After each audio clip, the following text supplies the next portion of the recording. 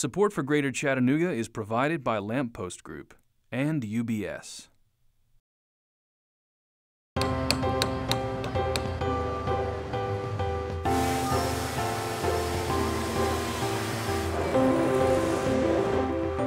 I think the philosophy of making is just the idea that you should feel empowered to make whatever it is that you can imagine, whether that be sitting down and writing code to make a piece of software, or the ability to sit down at a CNC machine for the first time and cut a piece of wood out or a piece of metal out to make a physical product that you're trying to build. It's about not only knowing how to do those things and being able to do those things, but wanting to share in that with everybody else. And I think that's kind of the maker philosophy, is making things, particularly the knowledge half of it, really accessible. Kind of like what the internet did for information, let's go ahead and do that with the idea of making. Let's make it accessible. Let's make it so that everybody can afford to make things.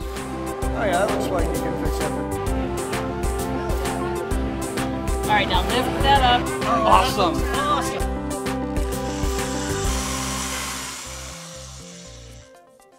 The project we're bringing to Maker Faire is called Mox Arcade, and it's a 80s styles arcade cabinet with games built and designed and developed and deployed by students here at UTC. The goal of the project isn't so much to make games for the arcade cabinet, but to encourage students to make games, be them good or bad, regardless.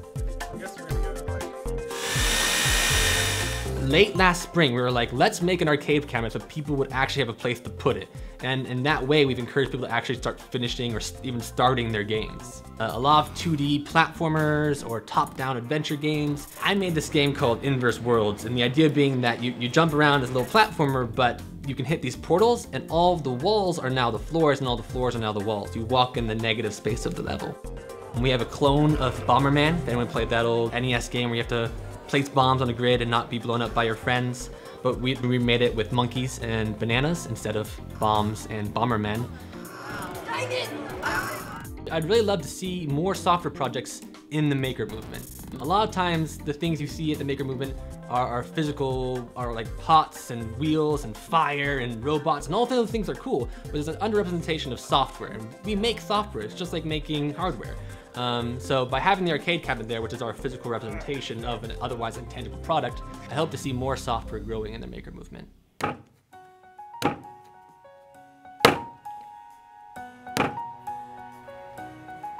There's so many different types of making. I've been thinking about that. Like, if you work on an assembly line for Volkswagen, you are making. If you are creating music, you're making. And so I think that there are so many different kinds of making. And what our takeaway for making is different. And so I think pottery and the making of something that's so old and so rich and so, I don't know, beautiful, is a whole different making process, and it comes from a whole different place, and our takeaway is completely different, and our motive for making may be really different than other people that make other things, especially that are more technology related.